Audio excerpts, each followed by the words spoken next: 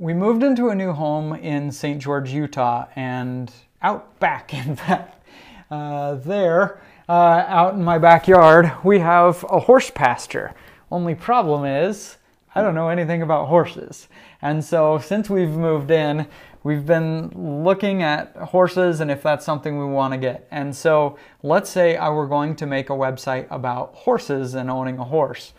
Well, let's go through the ideation process together as if our site is about owning a horse.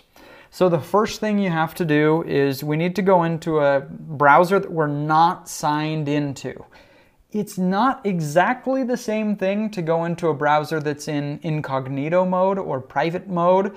There are some subtle differences, and we have seen some differences in the way that that this process is going to work. So I want you to go fully signed out. So what I usually do is if I'm working in Chrome as my primary browser where I'm signed in, on a Mac I use Safari where I'm never signed in so that I can do this search analysis process. So get two browsers, I think it makes it a little bit easier. So the first thing I'm going to do is our partial search method. This is where we're really finding those queries, the questions that people are asking, not just topics. Those really unearthing those long tail keywords. This is our primary method for ideation. So what I'm going to do is I'm going to take our list of questions for this. Now we're going to provide this. You can get this in the download where it's just an idea list of all the different partial searches that you could make. And then we're going to just, where the X is, we're going to add whatever your query is, right? And so I'm going to type things like, how much does a horse? And then I can look at these autocompletes to see what's there, and that's helpful. But again, some problems with autocomplete. We're going to actually hit enter, and where we're actually getting the best searches is here in the people also ask, and then also in these related searches sections. This is where we're really finding more of the searcher intent, more of the type of topics that we should actually be writing on. We're also seeing a little less of the just weird stuff appearing here than we do in the autocompletes. So here I can see some really cool stuff. Now, the obvious autocomplete is how much does a horse cost, right? But in the people also ask, we get some cool things. We see how much does it cost per year.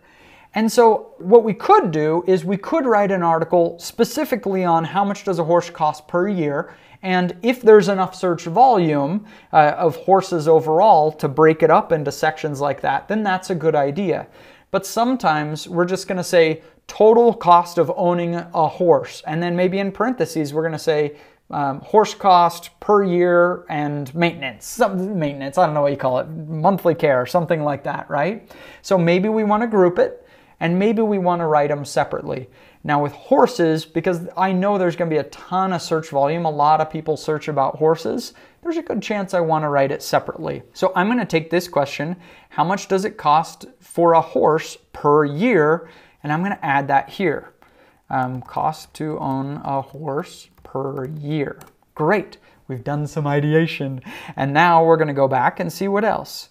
Is owning a horse expensive? That's probably not a different query. I probably don't want to just answer, is owning a horse expensive? Find out here as the title for my article. I probably just want to write an article on how much does a horse cost to own, right? See, cost of caring for a horse is what they're grabbing as the snippet, right? So don't feel like you have to copy this as your title. How much is a horse UK? Now see, that is really good. That's a great topic for me to write about that didn't show up in the autocomplete, because I can say, oh, you know what? It is very different in the UK. Land is a lot more expensive in the UK. Trucks are less common for hauling around the hay and stuff like that. And so, you know what? This is a good topic. I could get a different perspective by writing that. How much does it cost and buy and keep a horse? Again, now we're saying, okay, maybe we want to bring this to one big article. do horses really like to be ridden? Now this is what I kind of like in the people also ask, is sometimes it's really taken us further from that how much does a horse, and it's just showing, you know what, a lot of people are interested in this if they're just kind of looking at the beginning searches of something. And so we're unearthing some of these things that just aren't showing up in other places. And then another great one, what is the cheapest price for a horse? This is beautiful. I love this. Makes me happy, right? Here's why. Because this would never, ever, ever show up in autocomplete. Why? Because the main search term, horse, is the last in the sentence, right? And autocomplete relies on it finishing the rest of it. The asterisk operator isn't working anymore, and so we just literally would not find that in autocomplete, but we're finding it here. So it enables us to find things where the main search term is the last in the phrase. I hope that makes sense. So what is the cheapest? To me, that's a totally different search than just how much does a horse cost. This is somebody that says, oh man, I know owning a horse is expensive, but like, what's the cheapest one I could get? Is this even possible for me? It's a different query, and I think with enough search volume for horses, I would definitely write that article. So you can see how this method just really is better.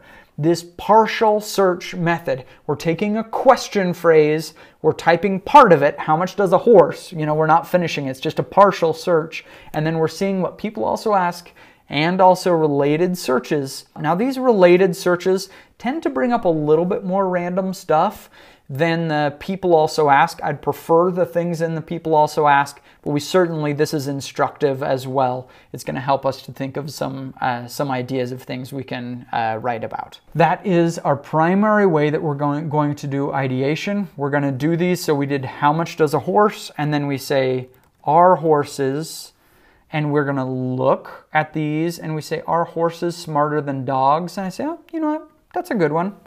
Are horses smarter than dogs? Now, I want you to use your brain a little bit as you're going through this. Don't just write down everything. We've seen some automated tools that can just do this and fire it all out. I don't love that, the automated tool, because it's going to make you miss on, looking at the autocomplete as you're going, see how often things are showing up. I like just kind of going through this manually and really thinking through a little bit before we put it here. Otherwise, you have a fire hose of 1,000 things in ideation. Don't make that mess here. We're just grabbing the cream of the crop. We're saying, you know what, I bet that's a common question. That seems to make sense. And we're just grabbing those to put it on here. Are horses colorblind? Are horses dangerous? Are horses omnivores? All of these could be possible. I wouldn't say any of these are crazy. Maybe are horses native to America?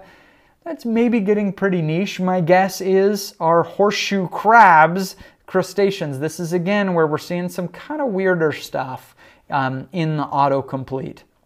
Because we've typed our horses and it's adding who crabs crustaceans, right? It's a little bit more just automated. But if I type our horses and just hit enter, now I feel like these in the people also ask, I feel like these are maybe the more common questions than some of the things we see in the autocomplete. And then down here, we also see some good ideas that we can grab as well. So we're going to take our list and we're going to do all of them going through this process.